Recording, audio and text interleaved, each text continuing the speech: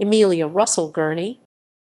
Emelia Russell Gurney, 1823–1896, was an English activist, patron, and benefactor. After her marriage, she was generally known as Mrs. Russell Gurney. Life. She was born Amelia Batten, daughter of the Reverend Samuel Ellis Batten, 1792–1830, master at Harrow School, and Caroline Venn, daughter of John Venn, a friend of the children of John William Cunningham, and close to James Fitzjames Stephen. She was present in March 1851, when Stephen met Mary Richenda Cunningham, his future wife, for the second time, and fell in love. She herself married Russell Gurney in 1852. He was from the London Baptist family of parliamentary shorthand writers, rather than the Norwich Quaker banking Gurney family of Earlham Hall.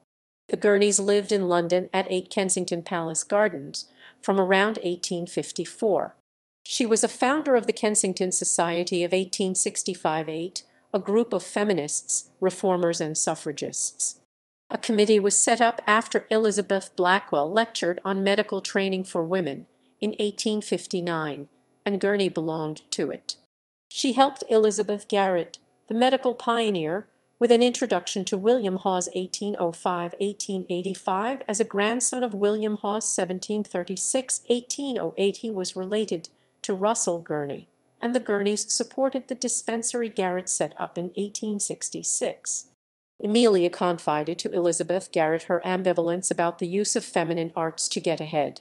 In 1865 she traveled with her husband to Jamaica, a commissioner investigating the handling of the Morant Bay Rebellion, and wrote of conditions there in the form of a journal addressed to her mother. In December 1867, Gurney was one of the initial members of Emily Davies's executive committee that raised funds for Girton College. With Maria Georgina Gray and Emily Sheriff, she founded the Girls' Public Day School Company. Before her husband died in 1878, she was reticent about her activist views. Legacy. Gurney commissioned murals for the Chapel of the Ascension, Hyde Park Place, Bayswater, London.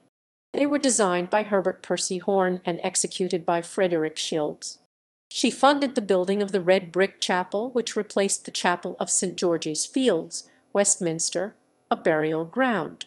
It was damaged in World War II and demolished in 1952.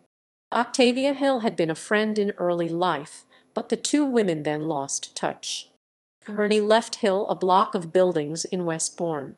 These Hill combined with properties in Horace Street to form a housing trust that has endured. When Hill in 1898 was formally presented with a portrait, she made a speech of thanks in which she mentioned particular supporters who were dead: Amelia Gurney with Sidney John Cockerill, F.D. Morris, James Sr., and William Sheen. Associations. The Gurneys knew Francis Galton through his wife Louisa Jane Nee Butler. It was at their house that Gerard Manley Hopkins met Christina Rossetti and William Holman Hunt. The Gurneys bought works by Dante Gabriel Rossetti, and Amelia was a supporter of Emily Ford. She had been taken to Rossetti's studio in 1862 by Ellen Heaton, a friend. While on good terms with her mother, who had brought her up, Gurney considered that her evangelical background had been strict. A prominent member of the Cowper Temple or Mount Temple religious circle, a loose evangelical and ecumenical Christian group around William Cowper Temple, 1st Baron Mount Temple, and his wife Georgina, she attended their Broadlands conferences from 1874 to 1888. Georgina was a particular friend. Amelia visited the lay theologian Thomas Erskine of Linlithon many times, both before and after her marriage. She corresponded with Andrew Jukes, Hannah Whitall Smith, and Victoria, Lady Welby. Staying with Lady Welby in 1883, she met Joseph Henry Shorthouse and his wife Sarah, who became lifelong friends.